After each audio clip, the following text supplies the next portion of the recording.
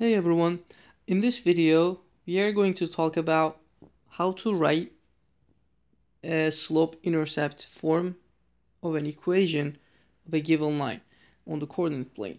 So we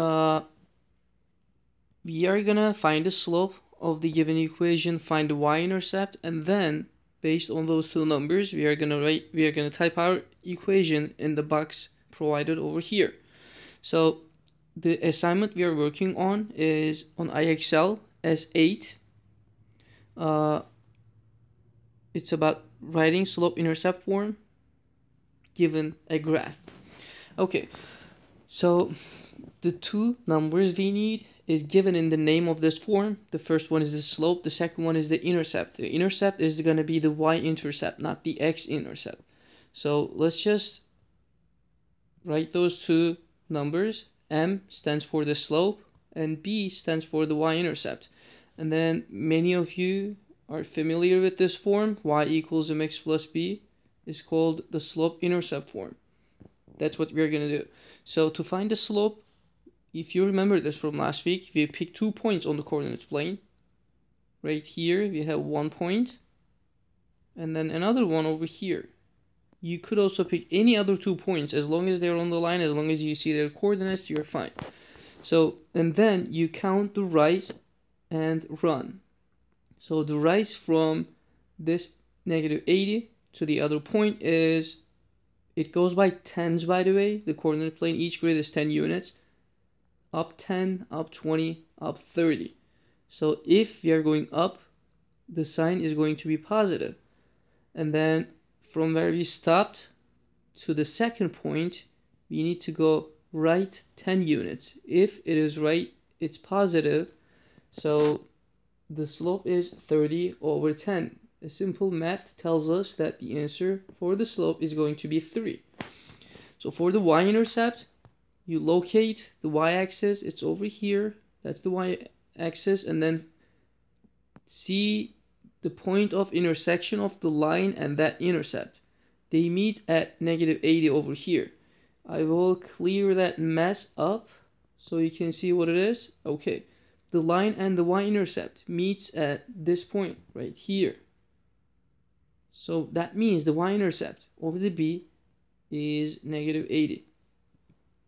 Now all you have to do is plugging these two numbers in over here into the formula. So the equation is going to be y equals mx, or that's my m value, 3x, plus the b value. B is -80. Please don't type this whole thing over here in the box in the bottom, because this can be simplified plus and minus next to each other. The answer, the final answer, is going to be 3x minus 80. So y equals 3x minus 80 would be what we need to type in that box and then submit our answer. Okay, let's check the next question. If we skip one level up, okay, it looks pretty much the same. I'm gonna try to find a question with a negative slope. That's why I'm going back and forth. I'll try after this one more time. If not, I'm gonna solve that question. Okay, I don't think there's going to be any negative slope. Okay, just for the reference, if you have a line that looks like this, that's going to be a negative slope. So when you find the m value, the final answer for the m should be a negative number if you have a line that goes down from left to right. So all of the so far I skipped like 8 questions, I guess, and all of them had a line that goes up from left to right, which means the slope is going to be positive for these ones. So let's find the slope and find the y-intercept, and then we will plug those two into the form slope-intercept, which is mx plus b. Okay, so the slope, just pick 2 points, like this one here and that one here. If you go, and each grid is 1 unit, by the way, you can count and see that one. So from the point on the left to the one on the right, if we go up 1, up means positive, and right 1, and right means positive. 1 over 1 equals to 1. So the slope equals to 1, and the y-intercept equals to, right here, negative 2, 4, 6, 8. No, negative 7. Okay, don't let the figure fool you guys. Just count the points and numbers. So the y-intercept is going to be negative 7. The slope-intercept form, in this case, y equals mx plus b, is going to turn into y equals 1x, or just x, plus negative 7, or just negative 7. So that would be my final answer for this question.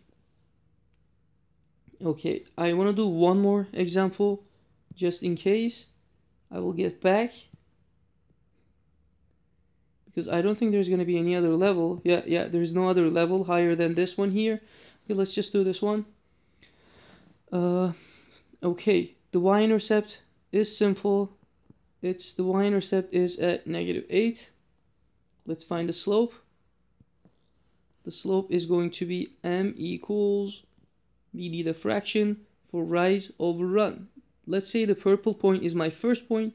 This right here is my second. So if I go up 1, 2, 3, up is positive, and right 1, I will end up on the other line. So 3 over 1 equals to 3. The slope is 3. The y-intercept is negative 8. So I can write my slope-intercept form, which is y equals mx plus b. So it turns into y equals, m value is 3 times x, plus negative 8 is the same as minus 8. So that would be my final answer for this question. So that's all for this video, guys. Thanks for watching. Please like the video if you think the video helped you out. And don't forget to subscribe to the channel. And that way you can get notifications whenever I share another video for your homework assignments. Thanks again, and I will see you in another video.